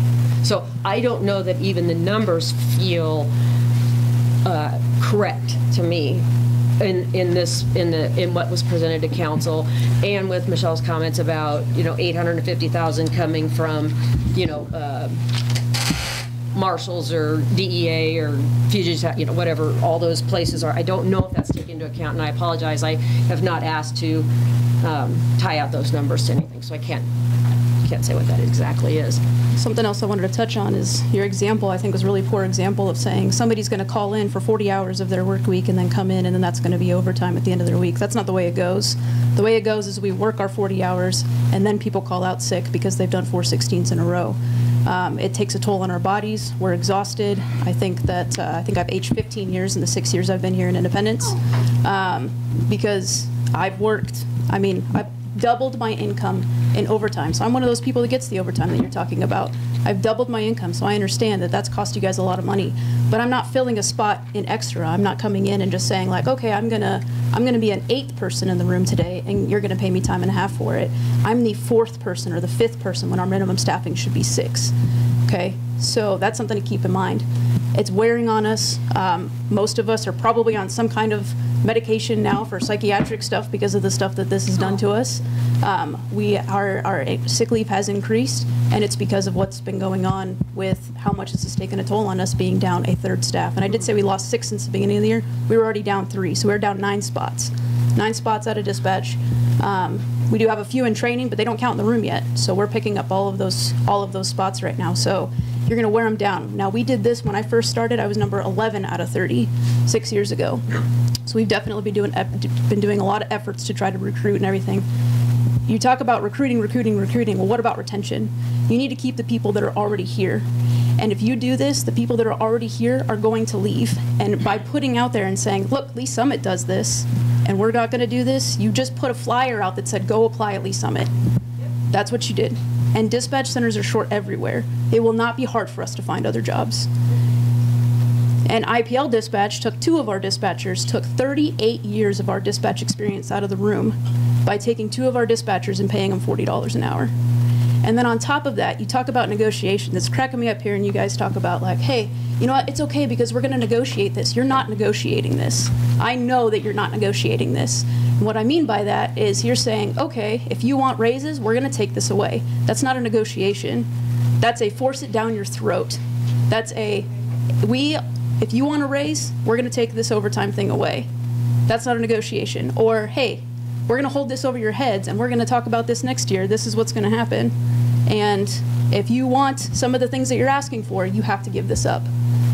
And I just, that's not a negotiation to me. And you're making it sound like you're going to negotiate, but this has come across as this is a final thing, and you don't have a choice. And this is just fighting for my people. I'm already out. Okay? And you say, like, the 40-hour thing, the example that you gave, like, yeah, I've already worked my 40 hours. I'm talking about I've worked 2 days, 16-hour shifts, and then I have vacation at the end of the week, and then I'm like, hey, guys, you're really short. You've got 3 people. Bye. Because I still have vacation at the end of the week, and now this will be straight time if I stay over. That vacation time I've earned. That was one of the benefits that I signed up for. So, yes, it's taken from, you know, I might use 40 hours of vacation, but that's my time that I earned. So you say, hey, you know what, you haven't worked your time because you haven't done 40 hours this week in the console on the floor. I earned that 40 hours, and I lose out on a lot of family time already. So your example of they call in sick for 40 hours, and then at the end of the week they're going to work 40 more hours and get paid overtime, I've never seen that happen. In 6 years that I've worked here, I've never seen anybody off for 40 hours and then work 40 hours of overtime. What happens is that they work 60 hours in a 2 or 3 day period, and then they call in sick at the end of the week. And then now you're telling me that that 60 hours that ran them down, that's going to cost them healthcare costs. We're not even talking about their leave time. It's going to cost them healthcare costs. That's what's going to affect us. You're like, nope, that's straight pay now. I don't care that you got sick from working 60 hours in 2 days. 3 days, 2.5 days. So that's the problem that I have. And I'm not represented, so pretty much you've already told me I'm screwed. And I don't matter. But I'm a dispatcher too.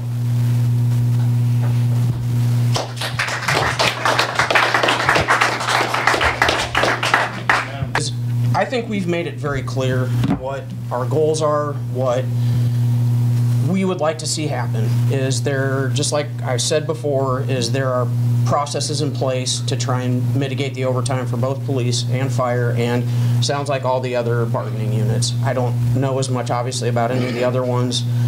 Quite frankly, I don't care what steelworkers signed. No offense, Adam, it just doesn't affect me. But I think we've made it very clear what we would like to see happen. It was already on the table to strike out that language and put in there to go by what our bargaining units are saying. I think we can keep beating this dead horse. I know, bad pun, but we can keep beating this as much as we want to beat it, but it's still the same outcome in the long run. And like I said, when I was up here speaking before, I think that we had made that agreement to look at striking that language out and putting in there the bargaining unit side of it. And I think we just need to leave it at that instead of continuing to say the same thing over and over again and arguing and arguing and arguing. I am personally not aware of any other agencies, Mr. Place, that are using this exact verbiage for police departments, because I have checked with most of the Kansas City metropolitan area in the last 2 weeks. And I'm not looking for any kind of response. There are some there are some different things to mitigate overtime that some other agencies are doing, but it is definitely not that requiring people to work over and above their regular straight pay. So, like I said, I think we've made it very clear as to what we want. So, at least collaboration of some sort, which we have gotten none of. Henry, he's left.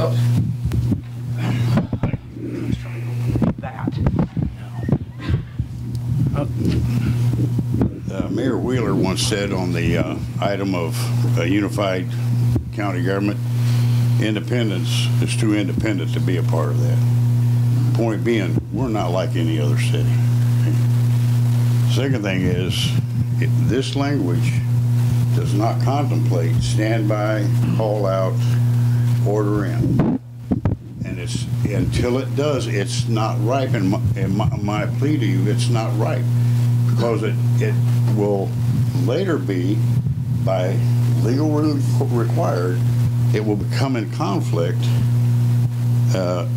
with the contracts that were passed, but now you have post-contract legislation saying that you shall eliminate anything that contradicts with this. So this should at least have, and I don't speak for these, there might be other premium pay standards, but at least on its face, it doesn't have the premium pay for standby call-in or standby call-in or order-in, see? So while that's not covered, and while this council has gone a direction of making it a law to shove it down the union's throats, like the one lady said, it's really not going to be bargaining. It's going to be more like a hostage situation.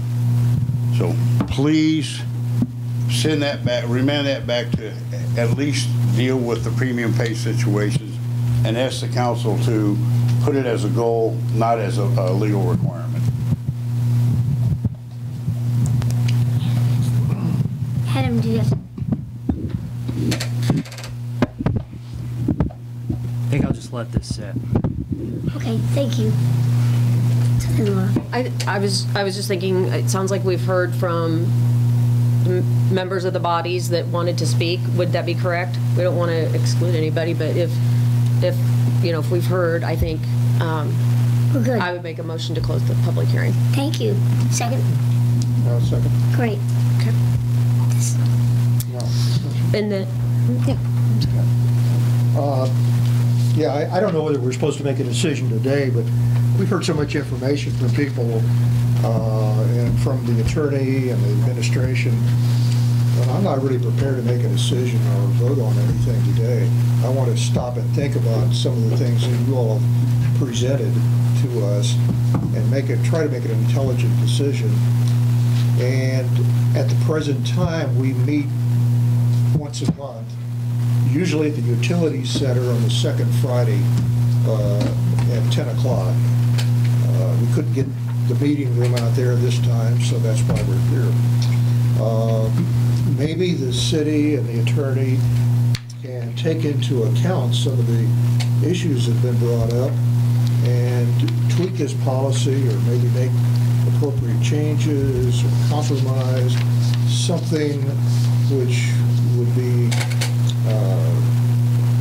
something that would be helpful in trying to, as best we can, accomplish the goals of the city as well as the employees. And then lastly, please feel free anytime to come to our meetings. Like I say, at the Utility Center, second Friday of the month currently. And we don't see a lot of people there. Henry's usually there, and a number of other, 7 or 8 other people, but yeah, it's open to the public. Anybody can speak. And I think that's all. Okay. and I would, based on what you just said, I would make a motion that we table this item for the review based on more information provided and a little more thought put into it. Well, and in the interest of time, yeah, we've had a lot of information today, and we thank you for that. Been, for me, very, very helpful, and I assume for the rest of the board. Are you making a motion to close? Yes. I think we've closed the public hearing. Is that correct? Yeah.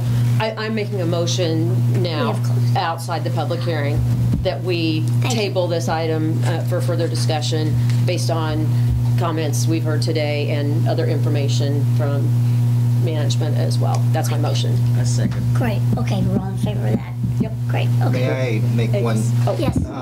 Yeah, I think that's great to take the feedback, and I think there's been, but here's the reality. Every day that goes by, I have less money to cut if we don't do this, which is $315,000. So if the committee would be willing to let us incorporate some of these feedbacks, circulate it for comment, and then maybe schedule a special meeting. Time is a little bit of the essence. If we're not going to do it, then we're going to need to figure out a different way to balance our budget this year. Well, I'm agreeable. I would be, yep, I would be agreeable to a special meeting. That's great. Shall we determine that? Do we need a motion for that? Well, You should set that date now. Yes. Whatever that date is, you should go ahead and pick the date if you're going to have a special meeting. Can't be the regular meeting. I think it's like, what is it, the 12th of? He's asking us to do it early. Earlier than? Yeah. So let's look at calendars. Yeah. Okay. But go ahead. So 2 weeks from today would be July 28th. I'm available. From the attorneys, are the legal folks going to be able to kind of work with the administration to kind of get a tweaked proposal, or it's up to you? Whatever they need, we'll take care of it.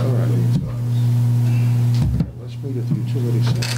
July 28th? Or do you want to do the 29th, because we're usually on a Friday? So. I can't do it on the 29th. Okay, I'm good, 28th, 10 o'clock. On Thursday, July 20th? Or Friday? No.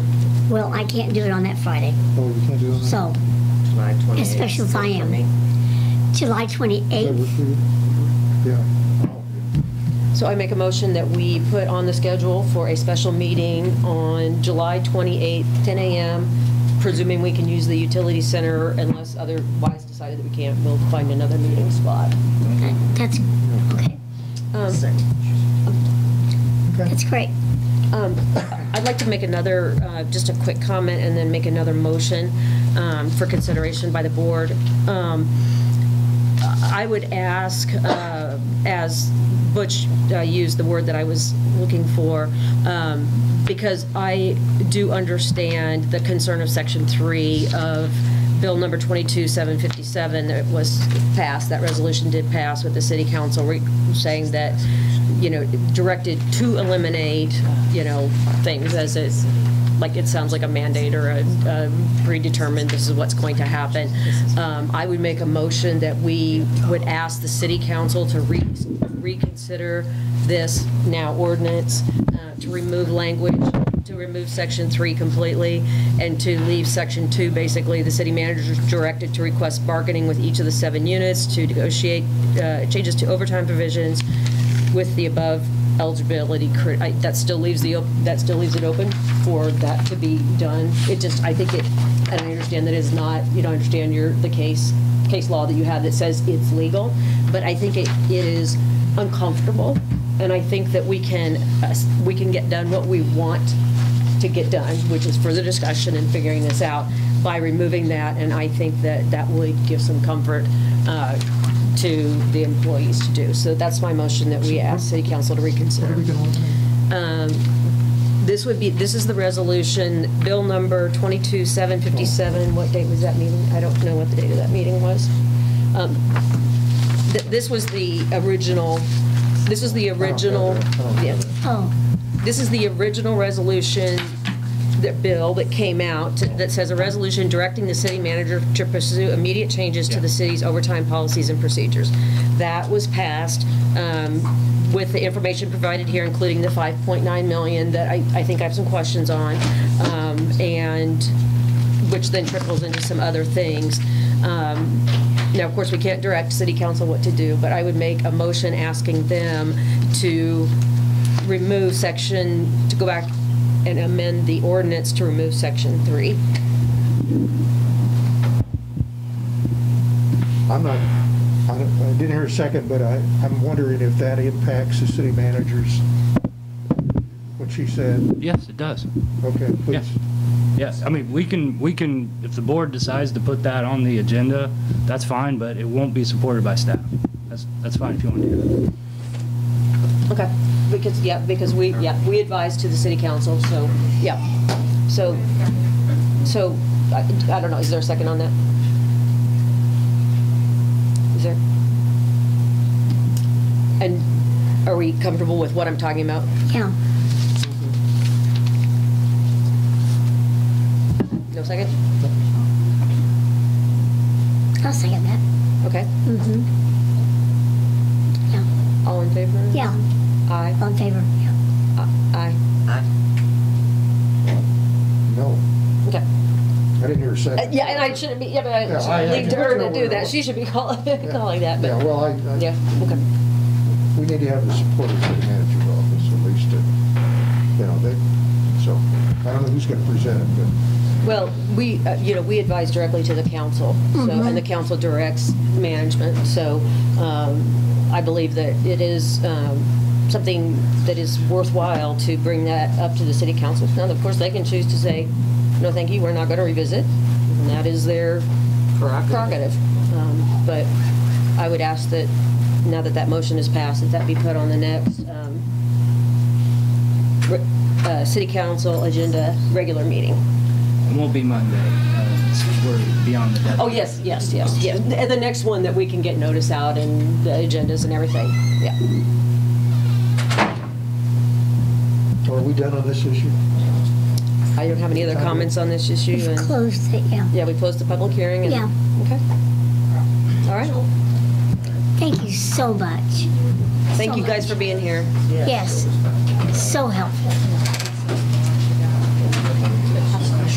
Yes.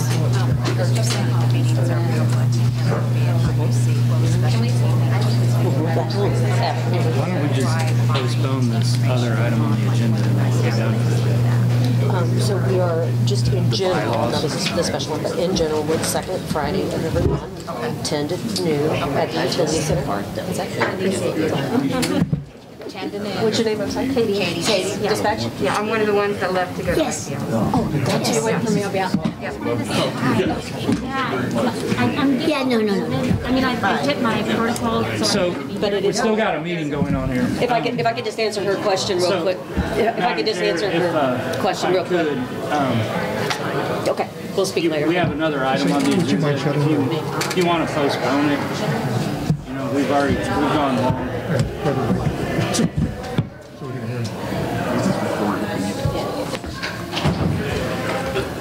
I think what Adam is requesting that we consider is that we are at the 11:44 mark, and the other item on the agenda is the rules of procedures.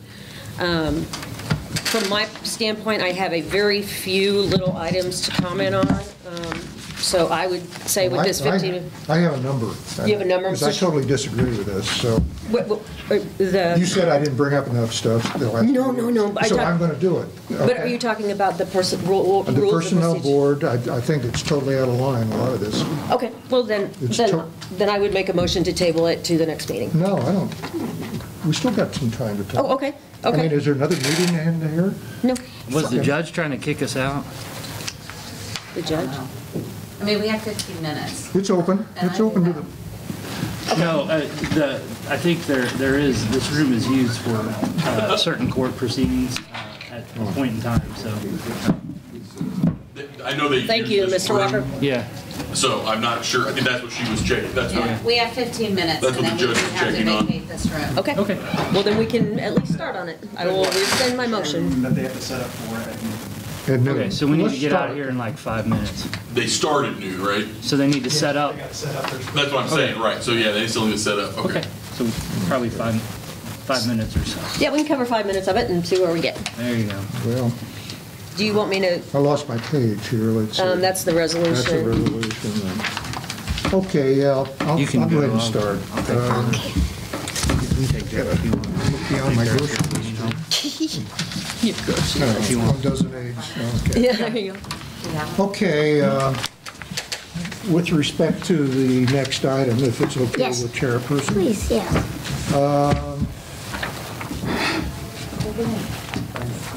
Okay, let's start. And just to be clear too, there's nothing that prevents you from sending any of your edits or notes prior to the meeting, and then we can potentially incorporate those in here and have the discussion then. We can regenerate a new draft prior to the meeting. So Well, let me just go through and... your edits, you know what I mean? Yeah, Okay. yeah. And so- And my stuff is. Yeah, and say some of the ideas that I have on it. In the body of this, it talks about regular meetings will be held on a monthly basis. Up until about 13 months ago, we hadn't had a meeting one with everybody here, a quorum, for 13 months, or I'm sorry, 3 years. Now we're having them every month. And I know an issue like what we're talking about today is something we ought to have special meetings to consider. I don't think in the body of this we need to codify 13 months, or I mean 12 months in regard to monthly meetings. So I would suggest that we maybe look at a quarterly meeting and then have special meetings like we're going to have on the 28th and employee appeals as needed and as necessary. What section are you referring to? Yeah, I know what you're speaking of, but I don't, now I can't remember. Oh, it's, okay, under meetings. Yeah. It's I think it's on page 2. Yeah, Article 2, number 1. There we go, yeah. So, would you be saying like? So that's, yeah, it's Article 2, and that was one of the things that I had a question on. Meeting notice, the number 2, will be in keeping with applicable sunshine laws. I think maybe we could add something to that effect there. Are you talking about getting agendas out? Well, I'm going to get to that in a minute. Okay. In terms of the agendas, I guess I didn't understand your sunshine point. Can you explain that? Well, I am just saying that basically our meetings and things like agendas and so forth need to be in conformance. I have an objection that it says, well, we have to send certain things out within 3 days and within 10 days. You know, it seems like we're being awfully bureaucratic for an advisory board or advisory commission. And I'm just saying, you know, some of these things they were probably taken from another board. The PUAB? The PUAB. And they're a totally different type of board, just like the planning commission would be. So we need to do the things, not just what's in their particular board. We need to... yeah, and that was a lot of the changes that I made at the last meeting were things that... yeah, but I'm not seeing those in the copy here. If I could find it. I actually went through and I would say 90... There was a section that said... This is the revised draft. Well, that's what you gave it here. Yes. Okay, all right. This has I haven't every seen that single before change we today. agreed on You last didn't- time. Yeah, the thing I had on my iPad was apparently the old Oh, do you material. want? I have a copy of the new one. No, I got the new print Oh, right okay. here, yeah. that's- So a lot of those things are in there, which is what I did to prepare for the meeting, was to Oh, look at okay. the red All right. line copy Okay. and this copy. But I think we're going to need to wrap up so we can defer to the court. I'm fine with that, but there were just some things on here that seemed awfully bureaucratic, that maybe we're overstepping. In other words, the Personnel Board will have the right to initiate personnel rules and policies before the City Council gets involved. Wording to that effect seemed to be awfully arrogant to me. I think a And- lot of that is out of the charter. No, I mean, the charter, charter allows the us charter to- is fairly specific with regard to the Personnel Board. And, you know, and that's why we need to write up something for this Charter Commission. To- Yes, which to yes, that properly would be a whole define the different thing, role yes. of the Personnel Board. So if I may, real quick, I think the quarterly meeting, I certainly don't think we have a big issue with that. as we talked about before, what our plan is, once we have a few big items we need to get done, I think this is the last of those big items. Then we're going to do kind of a comprehensive update to the manual, work with the Labor Coalition and that type of thing, and then bring it back to you all more as a holistic document. So meeting quarterly, that probably works for us, for what it's worth, because, after this matter, my guess is we'll have less, we can allow some of those issues to build up for 3 months and then bring those to you in a larger format. But totally up to the board. We're glad to. Well, maybe we make it not, a little more vague in the sense we just say that the Personnel Board will hold regularly scheduled meetings. Yeah, I'm fine with that. That it's not monthly, it's not quarterly. I'm fine with that. What a lot of the language you see is they shall hold regular meetings no less than quarterly. That way, that's good. At a minimum, you're having a quarterly meeting. If there's issues going on, you want to meet monthly or weekly or whatever it is, you can certainly or do if we that. have an employee appeal. Yeah, sure. But anyway, no less than quarterly means at least once a quarter, you all are going to get together and do that. That's good language. And, I like that. I like that. And I can words. And the other thing, just in overall summary, it seems like we're going to send a notice of all these things out to, I believe the other language that I was reading on my iPad on the material sent to us had to do with, we're going to send out all this information to all employees. And I thought, boy, this is getting carried away. But that's required for a public, that's required for a public hearing. What's required is to be posted in conformance with the Sunshine Law and posted in workplaces, and I would say going towards the employee representative, the unions, but to send these things out to 1,000 city employees and to send it out to 400 or 500 retirees. And I've worked in enough places that you get something regarding personnel rules to an employee. Turner Medical Center, for example, sends out this thing for retirees. And you get that, and people say, well, what is this? This is something going to affect me. And it really is nothing to affect the employee. But I think they should have the right to decide that, and the only way they'll know that is if they get it. If it doesn't really apply to them, why send it out just as a bureaucratic? Because that's what's laid out. I mean, that's what's laid out, and I believe it's in the charter that requires 10 days. Okay. We're going to be holding the court up. We're going to be in contempt of court, and I don't have those fees. Well, we still got 5 minutes, so let's they have to represent us. They have to be ready to go. Formally. Yes, yeah, I will. We are adjourned. I will make a motion to adjourn. Thank you. Second? Okay. All in right. favor, go. So we'll see everybody on the Thank you, guys. Yes.